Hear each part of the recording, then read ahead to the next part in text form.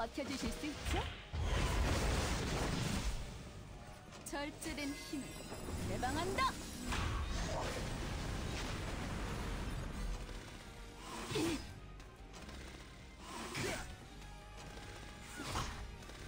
후회하실 겁니다. 어디서 감히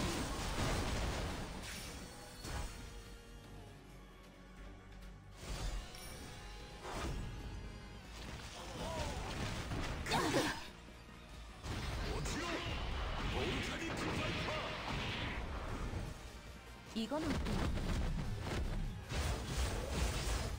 시전 완료. 후회하실 겁니다.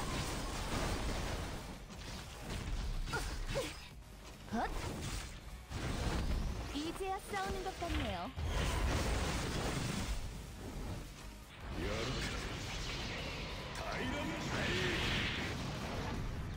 누가 쓰러질지 결판을 내죠. Hello, ZJacency here, and I know you must all be in absolute awe of me. Not every day you see an Azimanak 13 one-shot, after all, so now you must be wondering. Stats? What are the stats? And yes, I'm getting to that, but I wanted to first do an in-depth analysis of why I crafted this team and the stats needed to work, so that you too can easily one-shot A13. So there's two ways of building a one-shot team for Azimanak 13, the double nuker method and the double cleaver method. I've gone with the double nuker method. Let's go over the units in turn order. So first, Bellona. If you want to go the double nuker method, Bellona is essential. Fortunately, you only need to prioritize two stats on her, speed and effectiveness. She needs to have a minimum of 65 effectiveness in order to only get resisted 15% of the time. For the most consistent runs, you need to +4 her skill 3. You also need to choose the exclusive equipment that boosts her defense break proc rate to 100%. I've given her a +30 Midnight's Bloom so that I can gimp on the crit rate of the other heroes. The biggest gatekeeper will be speed. I've built mine with 262 speed so that she uses her S2 against the boss, laps Soul and Watcher Shuri, then uses an S1 giving her full focus, which procs her S3 defense breaking the boss. Bellona has high base speed, so your speed rolls don't need to be too insane. However, the faster you make your nukers, the faster she needs to be. Ideally, you would give her a health percent main stat piece so that she doesn't die in case all 3 enemies in wave 1 targets her. So, there's a couple conditions Bellona has to fulfill in order for this method to work.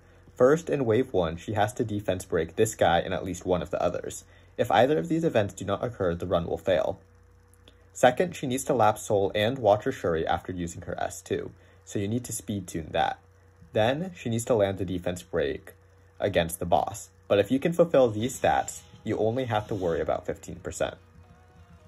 So as I mentioned earlier, there's two ways of one-shotting A13. However, regardless of the method you choose, both of them require this unit right here, Vivian.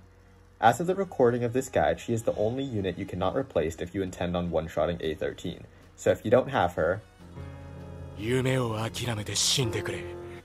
requires a bit of investment, needing to be +7 with a fully enhanced Thunder God's Cry, and I'm running her with 3.6k attack, 236 speed, and 245 crit damage.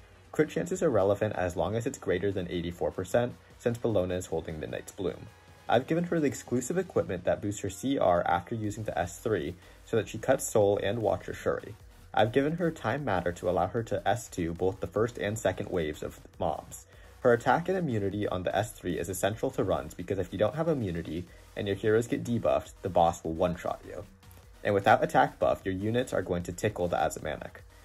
There's not a lot of RNG with Vivian. As long as she's alive and Bellona does her job, Vivian will do hers. Next up is Soul. For the double nuker method, he is the most replaceable unit on the team. However, I chose to use him because I already had one built for a video I'll show you later. I have him at triple S memory imprint, giving him an extra 18% attack and Daydream Joker, which is a must for a thick boss like Azimanak. I'm running mine on a destruction set, however you can use an attack or a rage set as long as you can get the stats. It has 4.1k attack and 329 crit damage. Once again with Bellona, crit rate only needs to be 84%.